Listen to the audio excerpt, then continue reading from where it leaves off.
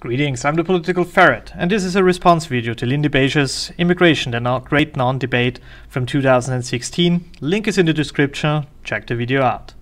I'm going to talk about immigration. First of all, I agree in most of what you were saying, Lloyd. Absolutely, especially the polarization of politics is absolutely a mess. But you ask a lot of questions, and I think you deserve answers. I don't know which country you're in. You may be in a country which is not like Britain, but I think a lot of you are in countries where there are far more people trying and having difficulty getting into the country than there are trying to leave the country and having difficulty in doing so. Okay, the first question. Well, I'm from Austria, so our situation is quite similar. We too have more people who want to come in than people who want to get out, which is an indication that those of us who are now quite some time here did something right, isn't it? That's your left. So the Conservative Party is supposedly right-wing. Now, of course, right-wing doesn't actually mean anything. It's a completely arbitrary label where you get a load of completely unrelated policies and package them all together and associate them with one party. But all those policies are subject to change. In fact, at pretty much any given policy, whatever you pick, at some point it has been advocated by the opposition party at some point in the past. Okay, the next point is that left and right doesn't mean anything. Well, I have to disagree. It still means something, because right means still looking for the good in the past and left means looking for the good in the future. For the right-wingers, everything they don't know yet is bad and dangerous, and for the left, anything they are used to just sucks. This definition done by the Frenchman in the time of the big head rolling still applies, well, at least in theory. The fact that it seems like it doesn't mean anything anymore is like, imagine you have a favorite Chinese restaurant and an Italian guy takes it over and changes the menu to pizza, but says, oh, that's still Chinese. And everybody else around says, yeah, it's Chinese. You might be confused. Politics is sold under false labels these days. And you pointed this out. Just call it by the name. Okay, but then we are in the realm of emotions. Lloyd, you are a rational type. But rationalists, thinkers, make about 50% of people. You know, for thinkers, logic feels good, but for feelers, what feels good is logical. You don't have to fight for the thinkers. They get the facts and they make their choices accordingly. The whole fight, this whole political circus around feelings is for the other 50%. That's the reason we have all these trigger words and this whatever phobia and races and all this nonsense. That's just for the 50% of feelers. That's annoying, but that's the reason they do that. It's reasonable to imagine that between 0 and infinity, there is an optimum number of immigrants that a country might let in. What is that optimum? Well, do you know what? I'm not going to say. I'm not going to tell you, but I don't have to tell you. You see, I have the luxury of not being required to come up with an optimum number because I'm not trying to change anybody's behavior. Ah, finally, numbers. The optimum amount of immigrants. So, you didn't want to tell us what you think is the best number. And, okay, I tell you mine, I bite. But first, we have to think about growth. Do we want growth? So, does your country grow?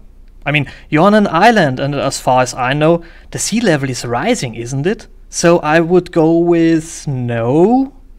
Well, and I'm pretty sure that Austria isn't growing. And our economy, well, they didn't grow that much, isn't it? So, do we need growth in population? I would say no.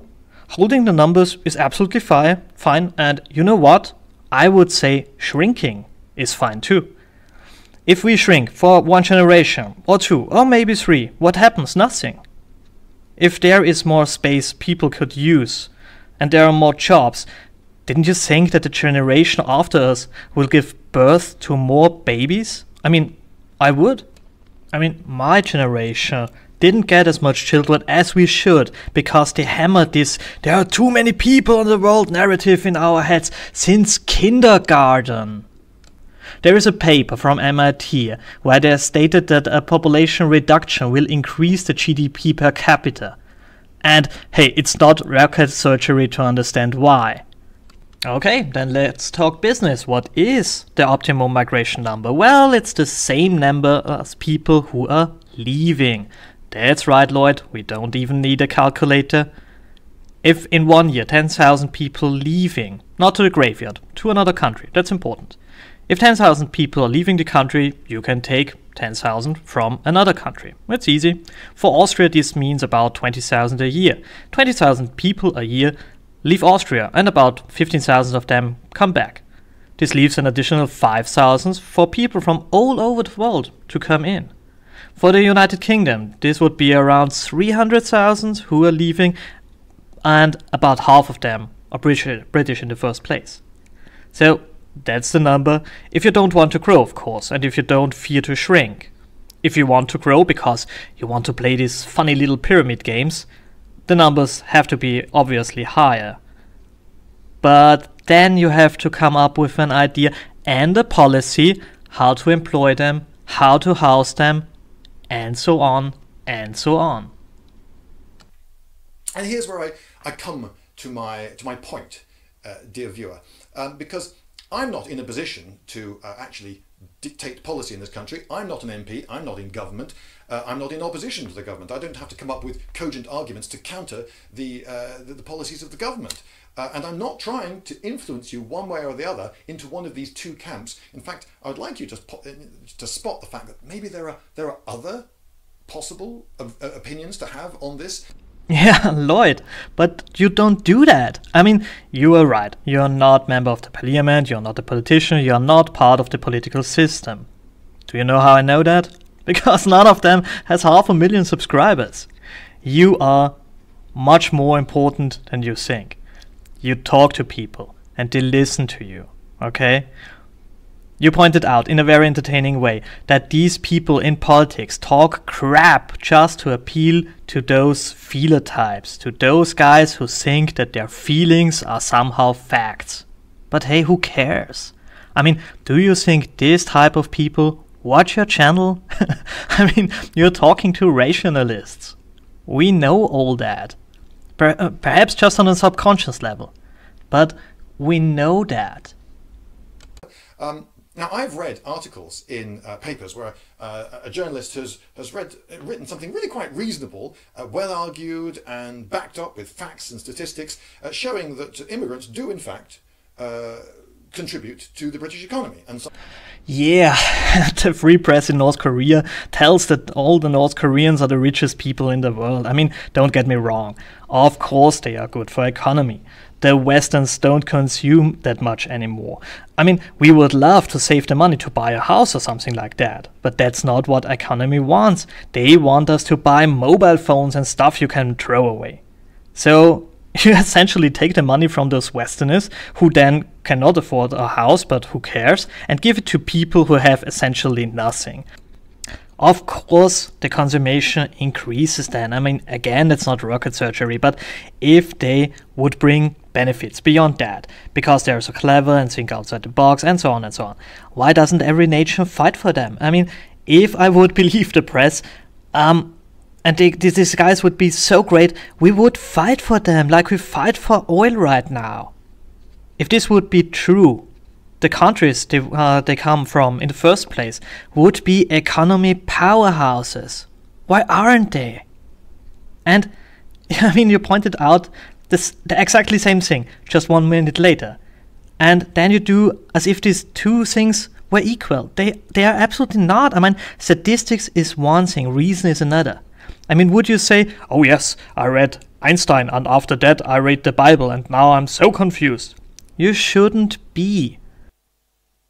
So, what I say to you, my dear, respected and intelligent viewer, is if you are going to say something which requires other people to alter their behavior, if you say to other people you should accept more or fewer immigrants or whatever it is, then you're going to actually have to come up with a number, an optimum number of immigrants that you believe Britain should be letting in, or have within its boundaries. And you've also got to come up with, and this is, I would say, considerably harder, a policy which would actually achieve that figure and then maintain it. So imagine there are at the moment imagine this is the optimum number of immigrants, but we've only got this number at the moment. Well, obviously what we're going to do, we've got to come up with a policy which increases the number until we get there. But then what's to stop? No, I don't think that's the hard part. The hard part is to decide if we want to end this pyramid game of growth or not.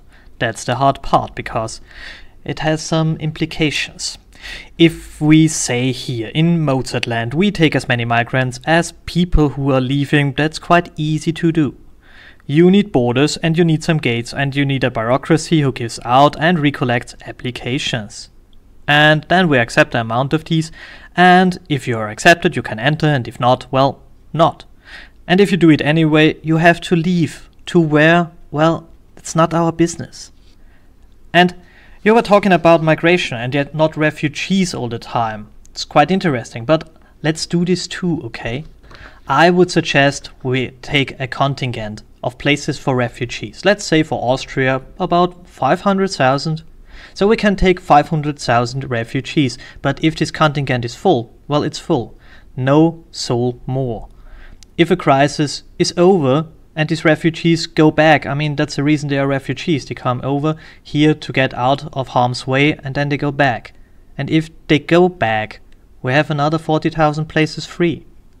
I mean, imagine you're standing in a shop and you want to buy one of these tasty pieces of whatever you want to buy. And the guy in front of you buys the last thing. Well, bummer, it's out. It's not that the guy who wants to sell the stuff won't sell you this stuff, or because he didn't like you, or he's evil or racist or whatever. The stuff was just out. Nothing is infinite, despite stupidity of humanity, of course. But space and room is finite. Okay, you don't have to think how many people you could take in per year. You have to think about how many people you want to take in at all. And of course, some of these guys want to migrate, and no problem, absolutely okay. Get yourself a form, fill it out, wait till the application is approved or not, and accept the result. And if you can't migrate, even if you speak the language and you're integrated very well and so on and so on, but the quota is 0 because nobody left last year, sorry. I mean, yeah, I know it sounds heartless, I know that, but try to drive a car by your heart. Try to drive a car closing your eyes, following your heart. No, don't try it. I mean, it never works, but we have to stay with the facts, okay? And that means hard choices.